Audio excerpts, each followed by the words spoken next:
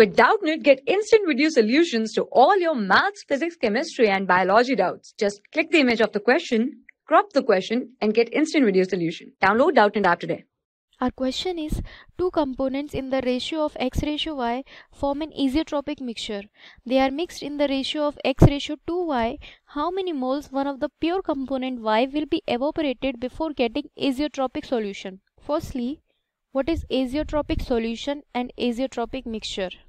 Azeotropic mixture is a mixture in which the composition of the components remains same in the solution and in vapor phase.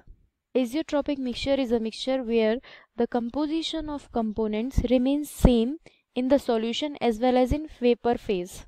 In this question, for being azeotropic, two components are mixed in the ratio x ratio y.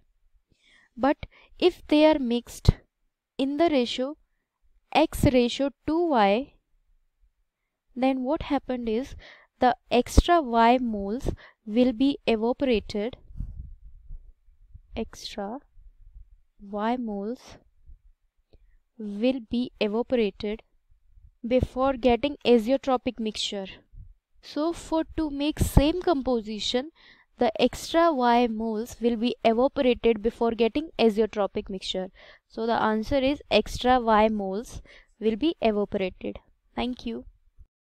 For class 6 to 12, IIT JEE and NEET level. Trusted by more than 5 crore students. Download Doubtnut app today.